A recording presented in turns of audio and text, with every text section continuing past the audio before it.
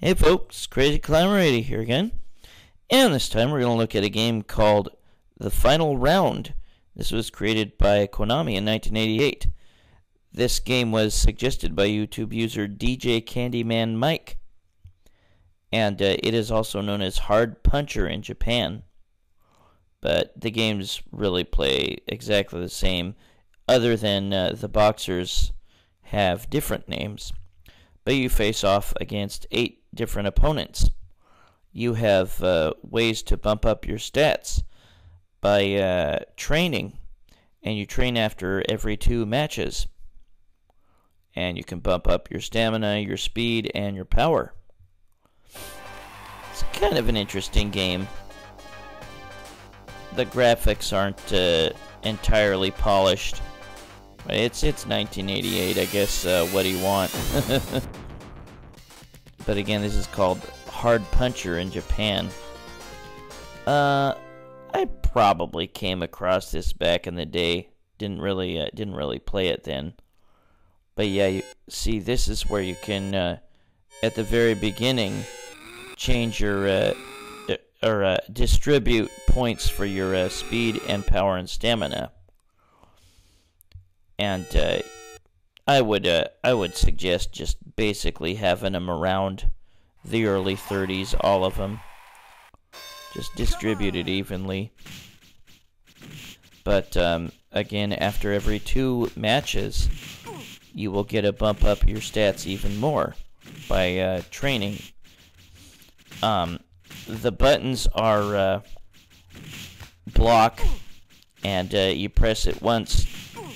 I think your default was like blocking high, you press it again, and then you block low, press it again, you go back to blocking high, so you can just keep pressing it and switch back and forth. Then there is a jab, and then there is a reaching punch.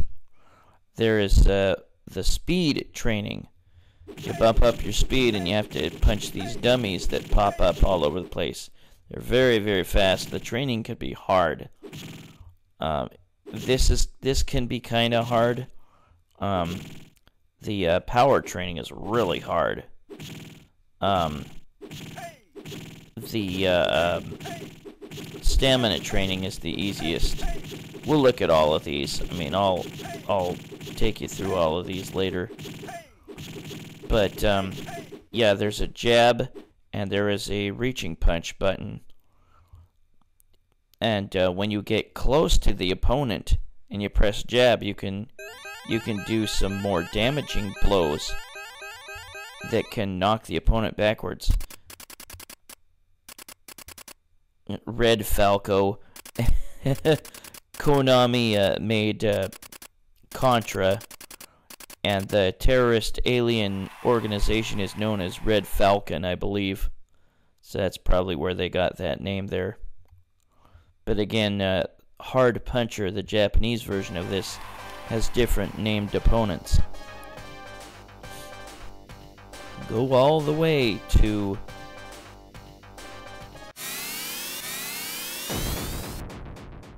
the final round. We'll go ahead and get started.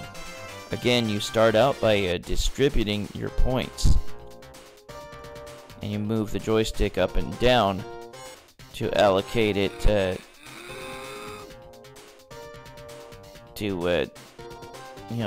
however way you want it. You can have a whole bunch of speed, a whole bunch of power, a whole bunch of stamina. But I would keep them all in the 30s for now. I mean, this is the only chance that you can distribute them like that, but you can get more points by doing the training levels. Here is the first opponent. And I'm not really sure how to give you hints other than maybe switch up your blocking technique, then wail on a combination of reach punches and jabs to throw the opponent off guard. And when you get their power down to 0, you knock them down. But almost always they will get up they will get up 2 times. The third time, of course, is a TKO as long as you get it in the time allowed. But they always seem to be getting up in time. I think only once have I ever been able to knock a guy out and he didn't get back up. But you only get a little bit of energy back when you get knocked down and get back up. Oh, he knocked me down. And you wail on the buttons to get your energy back up and get off the canvas. But yeah, when you do a jab close up to the enemy, to the opponent, you'll do a particularly hard strike. It'd be an uppercut or perhaps a hard cross. There's Red Falco.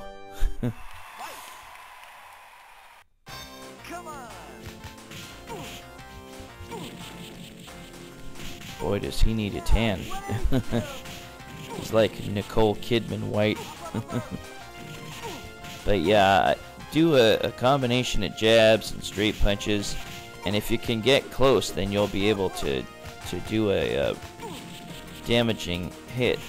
See, when you hit them hard with it, or they hit you with it, then you'll get knocked back. And it'll take a good chunk of the energy off, or the power percentage off.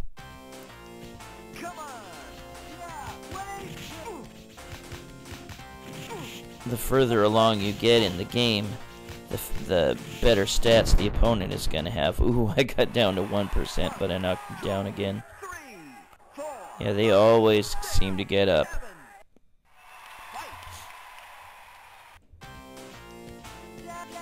You know,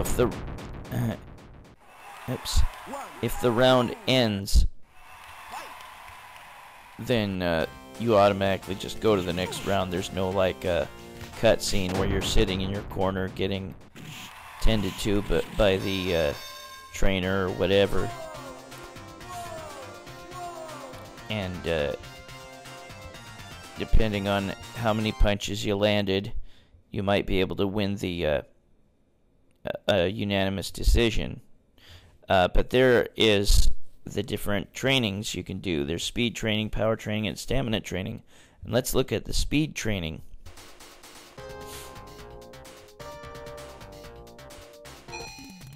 Yeah, and it's the little green dummies that pop up, and you have to hit them right as soon as they appear. And you don't have to press the punch button. You just push towards the target, and you'll just start punching at it. And this is the only training that you can do that. The other one where you punch, you have to press the button. But we'll look at that in a moment. 39 out of 50. That's actually not too bad. So speed, I get 15% added. And later opponents will be super fast. They just fly around the ring. Now let's look at power training. And these balls will fly at you and you have to hit them. You can do a straight punch or a low punch. Or, jab. Low jab. But you have to kind of remember where they come from when they pop out of these machines. Whether they're high or low. And they're going to be coming the same way if you play through it again. So you just kind of have to remember which ones are going to be high, which ones are going to be low. And which machine they're going to pop out of. It takes you a second to turn around, so you have to do it real quick. Yeah, I'm no good at this training session. But I got 11% added on to power. I'm just showing you each training mission first, and then we'll continue with the game. And this one is the easiest. This is, stamina training. You just have to jump over that rotating bar as much as you can. Note that, note that the time here and in the during the rounds, the time moves much quicker than like a regular clock.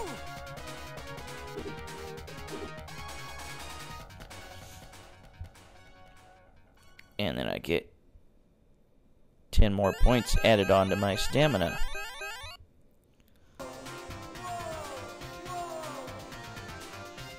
And again, after 2 rounds, you will be able to do the training. Or you can just choose don't need training, but I would not recommend that.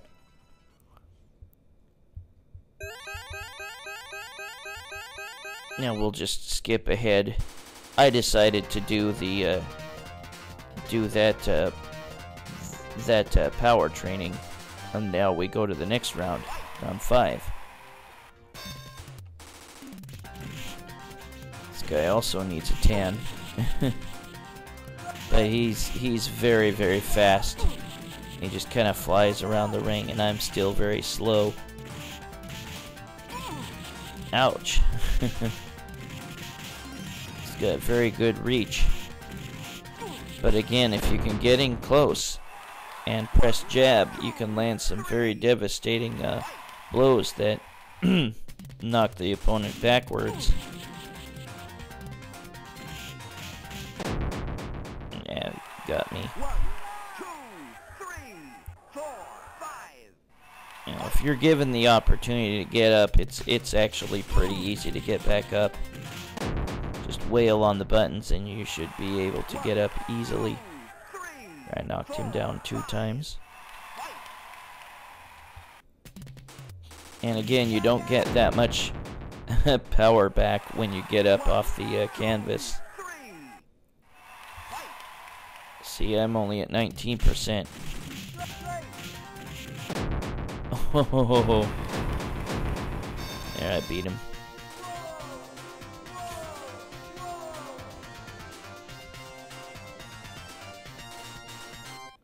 Knockout Nick and Red Falco and I forget what that last guy was named. Here's Iron Drago. Oh boy, an obvious rip-off of Ivan Drago from Rocky 4. I like that guy yelling, "Waste him!" Some more really strong close-up jabs or uppercuts or whatever it is that I'm landing that stuns him. 1, 2, 3, 4, 5. But again, yeah, the opponent will always or almost always get right back off the canvas when you knock them down.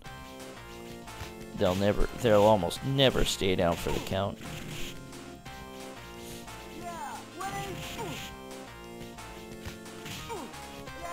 This game of boxing is okay. It's kind of nice to be able to move all over the ring.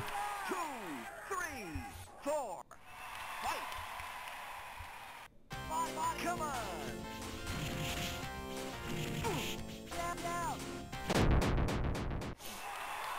Punch Out is still one of the all-time best remembered arcade games of boxing.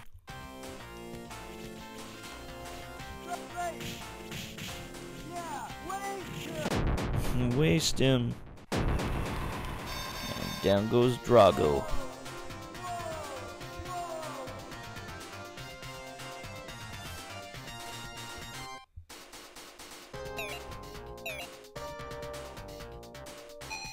Now we'll do the stamina again.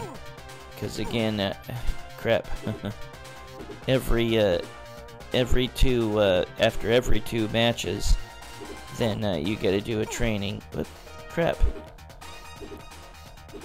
And this is the easiest one as far as I can say. And this was stamina.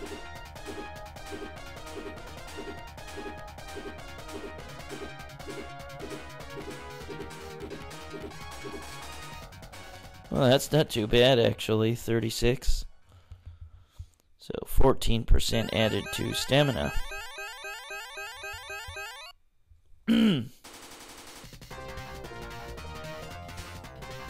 This guy is Steel Fist Fritz.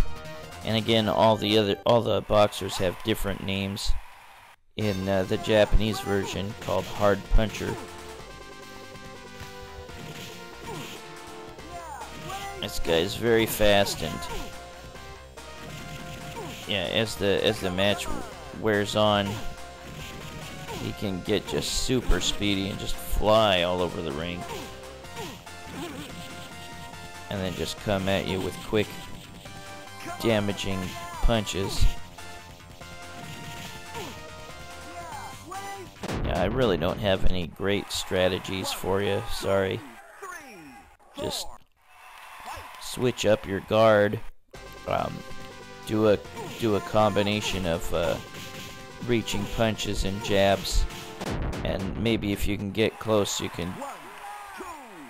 you can do some more jabs that'll turn into like uppercuts and really damaging blows that'll make them stagger back, because at this point your punches are not gonna do much damage. The opponent will have way too much stamina. Ah, crap.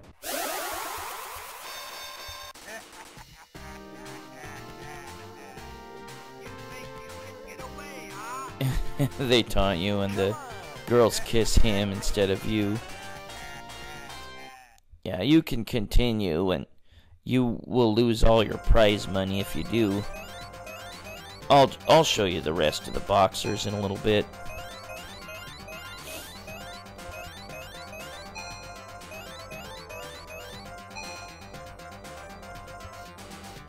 That is the final round by Konami in 1988.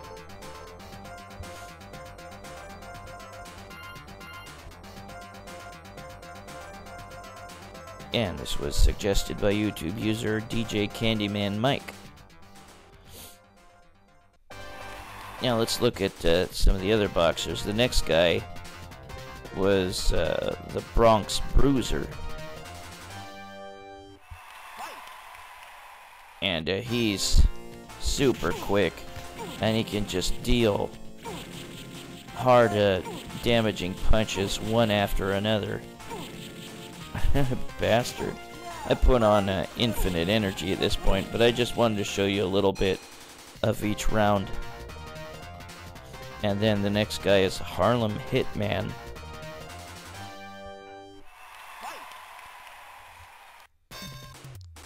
And he laughs at you as he beats on you.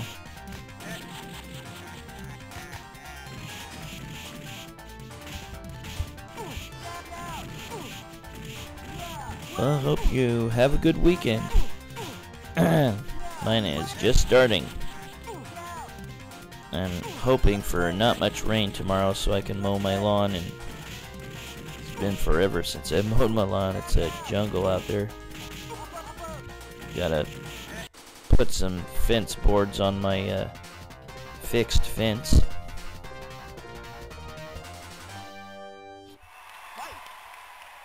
And this is the last guy, the champion, and once you beat him, the game ends.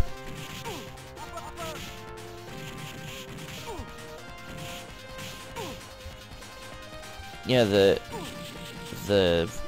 Japanese version, Hard Puncher, has a number of cool little codes you can put in, and special things that you can do to unlock some surprises in it. And here's me beating the last boxer.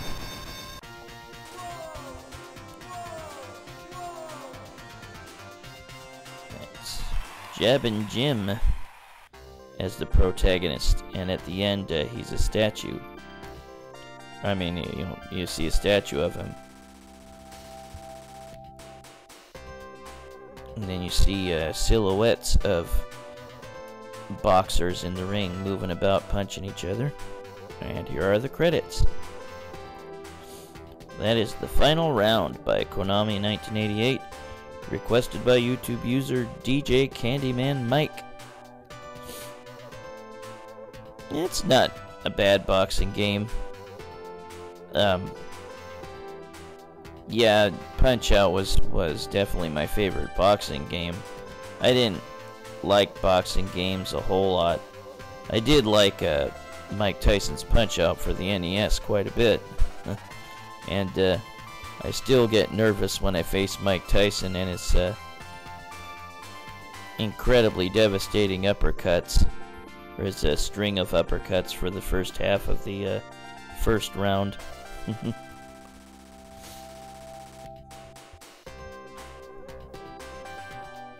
And yeah, I probably came across this at one point or another in arcades, but I didn't play it. But yeah, mix up your jabs and your reach punches, and move your guard around. Try to confuse the opponent. Yeah, Black Stallion was the last guy.